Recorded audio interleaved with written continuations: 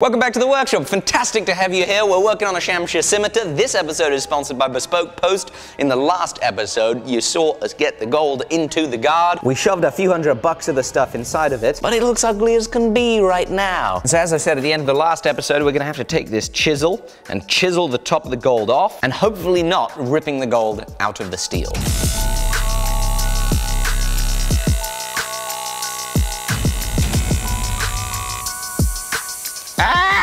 This is so difficult.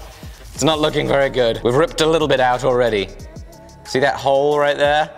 That is foreboding for what is to come.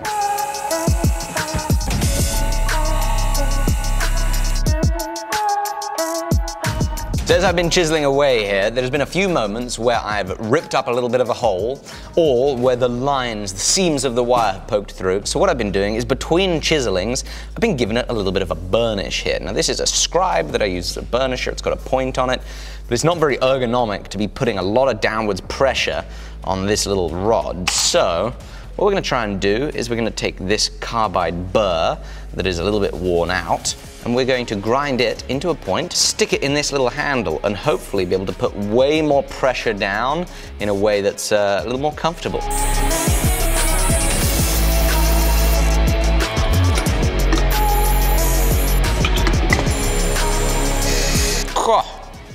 Much better. Way more pressure on the tool, way more controllability, and much more comfortable.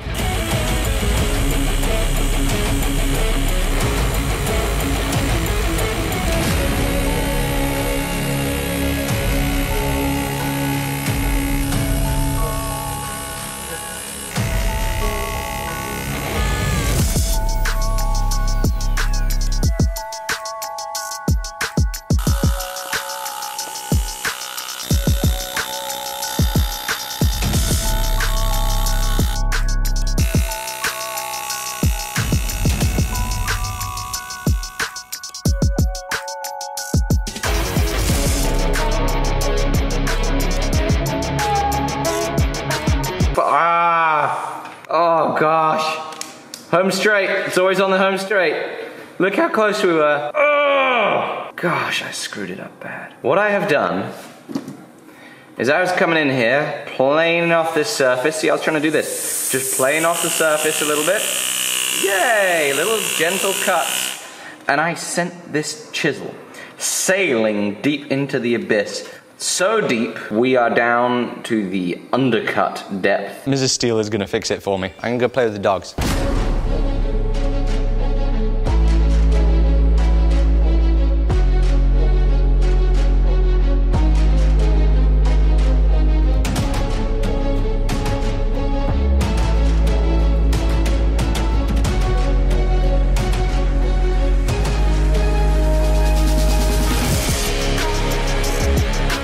So as you can see, the lines are not crisply defined at all. We're gonna hopefully solve that with our next step.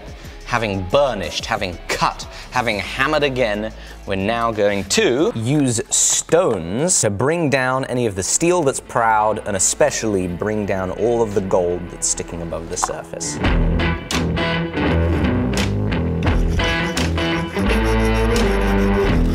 My oil is spilling through this pot. Calamity. Hey, don't judge. Shorts and Crocs, perfectly acceptable attire when you're engraving. Actually couldn't see any of that. I've ratted myself out. Dang it. What are those?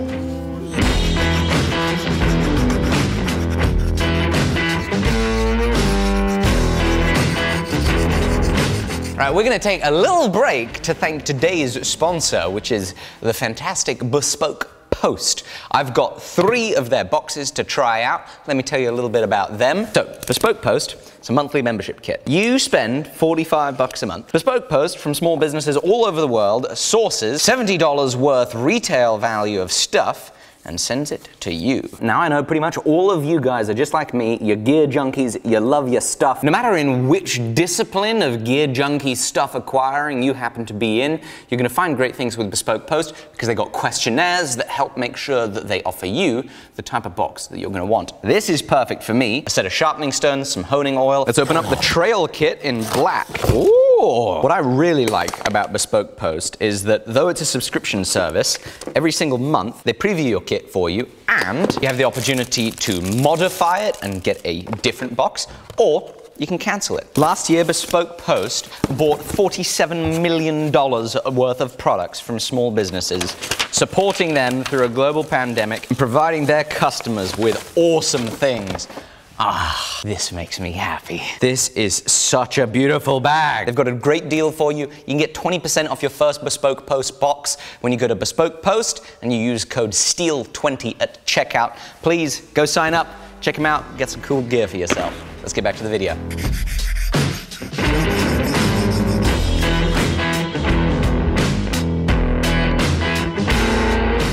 And at last, our design has come through. And by goodness, does it look a whole lot better than I thought it would. It is pretty decent. It is not perfect though. A few little problems to point out. Right there, there is a little bit of a divot you might spot. That's from where I chiseled in too deep.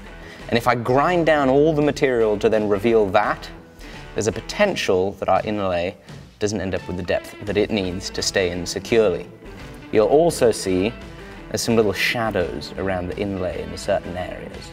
And those shadows are where when we undercut the steel, we rippled it up, and there's a potential that we can grind through it, but I'd really like to do as little stoning as possible, because the deeper we go, the less gold is actually held in there, and the more chance of it coming out. But I don't think those ripples are going to be a problem, because as I am looking at this design, it seems to me that I've got to do another step to this whole thing to properly make it pop and properly make it the piece that it deserves to be after everything that we've put into it. And that is engrave about 1/4 millimeter to one side of all of the gold a very neat line. And what that'll do is it'll make it stand out, and if we then decide it needs it, it allows us to have a border for cutting out the background.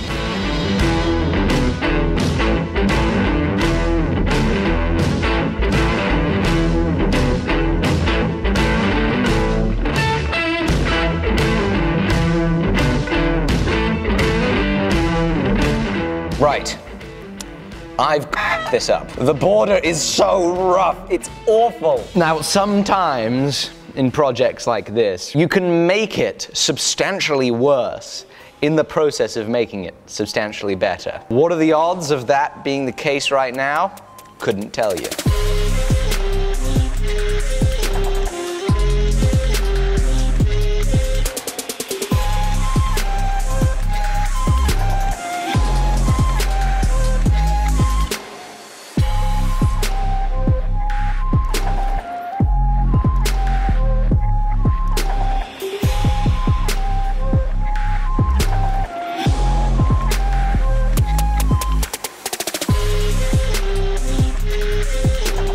I don't understand how anybody could be a full-time engraver. The focus that's required, the eye strain, just attention to every single part of your body to stay still enough, to move your hand perfectly, follow the contours. It's exhausting. And I'm so impressed by the fact that this is people's jobs. When I last spoke to you, I presume I was probably petrified about the fact that I had started to make it look way worse than it was originally. We've somehow come a little bit back from there and it's starting to look better. Initially, as I made those cuts on the borders, it looked really, really terrible. I then started cutting on the inside and it pulled the focus away from the uneven borders and started to make it look better. You see how that design just pops so much more that it has the outline. We're gonna continue on from there, continue making it pop some more by trying to hog away some of the background. And there's a few ways that we're gonna do it. Number one, where we can, we'll probably use the gravers, cut away the material. And number two, we'll use this bad boy right here. This is a 420,000 or something RPM little air-powered burr. And we can put a 1/2 millimeter ball burr in the end, and it'll cut away. Look at that hilarious thing. See how teeny weeny that is, Jamie? I could try this out with the graver, as I said earlier, but I just feel like changing things up a little bit. Oh, that works amazingly. Wow, a feather touch is all it takes.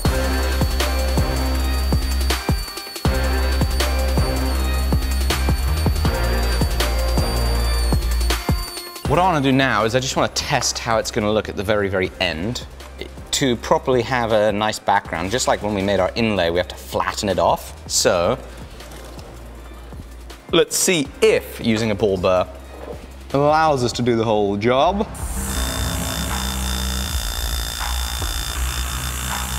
Looks fairly good. I think it changes things up. We'll use the ball burr.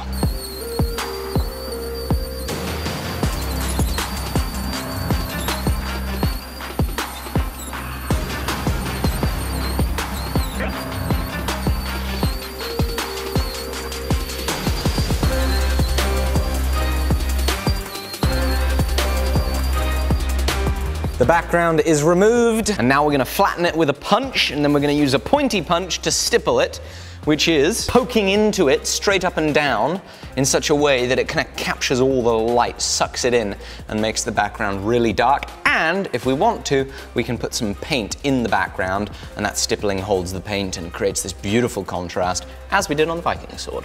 Much the same.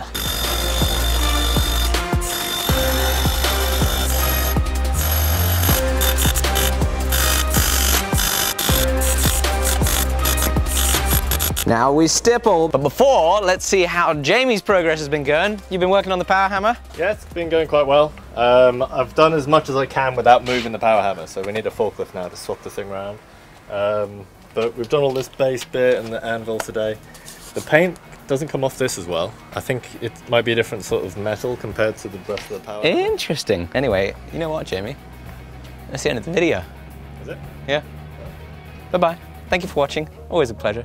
Thank you to Bespoke Post for sponsoring this. Toodle pip!